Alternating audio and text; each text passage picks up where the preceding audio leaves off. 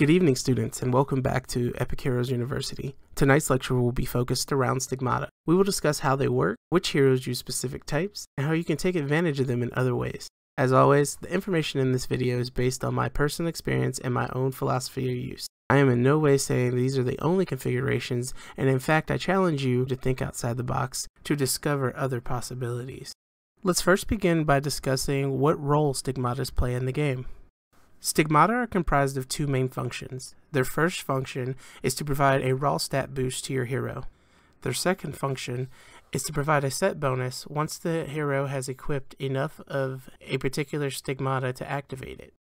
The requirements to activate the set bonus are simple. There is a 4-piece set bonus and a 2-piece set bonus. If we look at the stigmata screen, you will see in the upper left-hand corner that both set bonuses have been activated.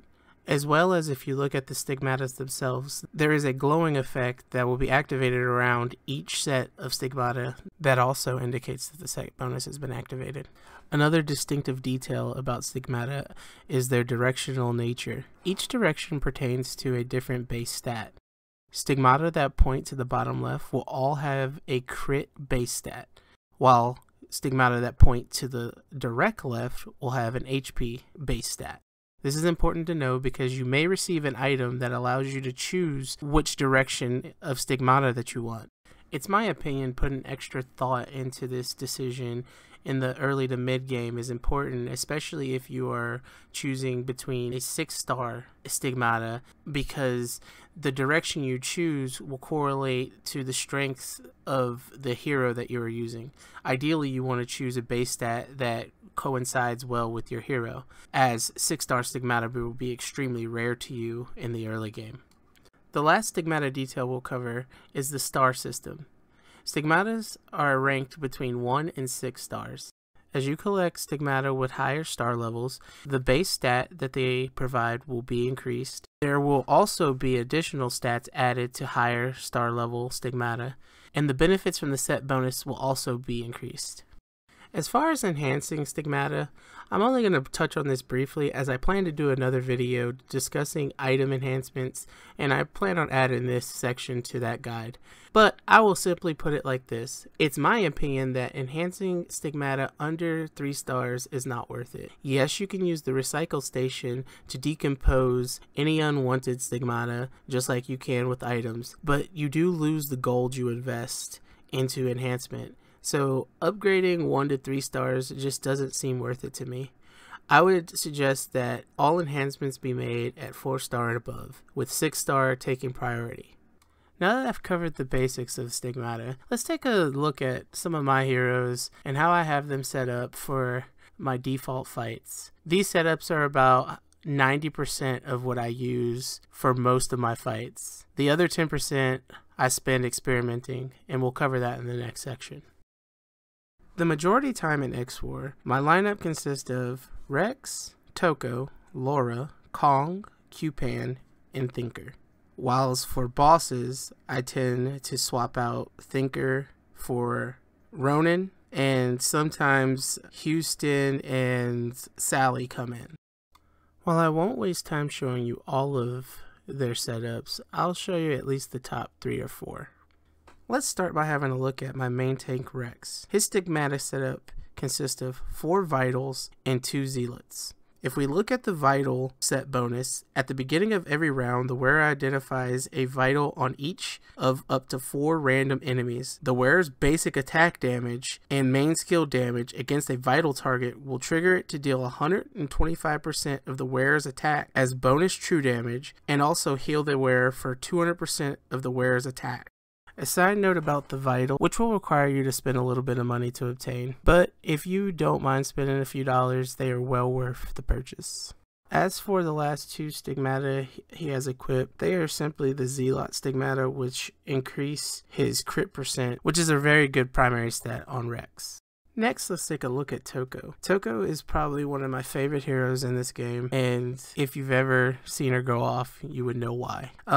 While speaking about Toko, let's touch on something that I feel like should be disclaimered. If you click the guide, you'll see that the advice there is that you use 4 Apocalypse and 2 Judgment. While I'm sure that is not a bad setup, it's clearly not taken into consideration Toko's abilities and how they function. Toko's primary damage stems from her ability to chain a whole bunch of auto attacks. If we look at the set bonus that the stigmata I choose to use, Samurai, we'll see that it increases her chance to attack again after using a basic attack by 40%. This allows her to chain proc her attacks, doing astronomical amounts of damage. So this is just like one example of how the game guides got it wrong. Another thing that I feel they got wrong is the Judgment set recommendation. When Toko's attack power is already pretty naturally high, I would suggest using either Zealot or Sin, whichever one you feel like is going to give you the most benefit in the end.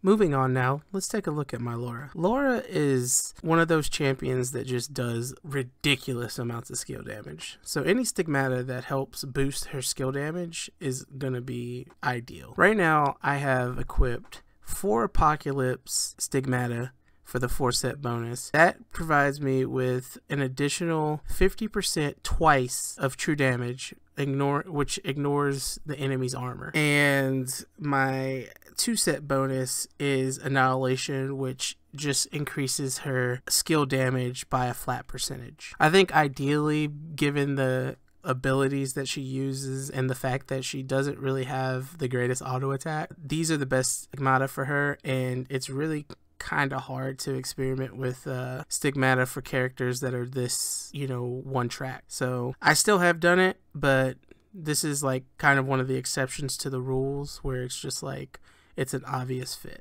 The last hero I'll cover is Q-Pan, because I wanted to at least get one support hero on this list, and typically I use the same setup on almost all the support heroes because they tend to die very quickly, so any chance I get to bring them back into the fight, I take. The stigmata that I use in this situation are 4 redemption and 2 evolution. The redemption gives them a chance to resurrect from a fatal wound on the next round, and the evolution gives them a flat percentage HP boost to try to keep them alive longer. It's pretty straightforward, no secrets here, but I do mess around with these stigmata a lot depending on the circumstances that I find myself in. The last thing we'll cover, guys, is experimentation. I cannot stress enough how important it is to experiment with these different stigmata, because the majority of this game is being stuck. It's only right that you spend some of that time trying to experiment to see if you have the tools available to you to progress through the situation you're currently in. It's not always going to end in a success, but when it does, it'll sure make you feel proud about the effort you put in to get through it yourself.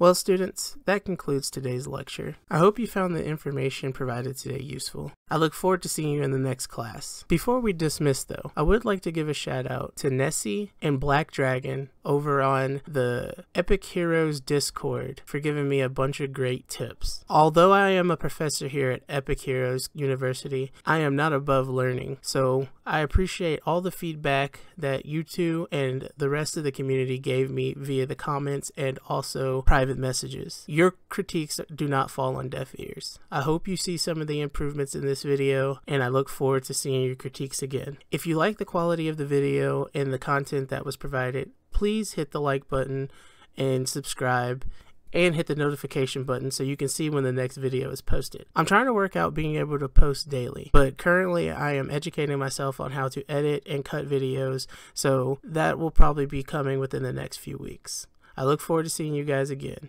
Have a good night.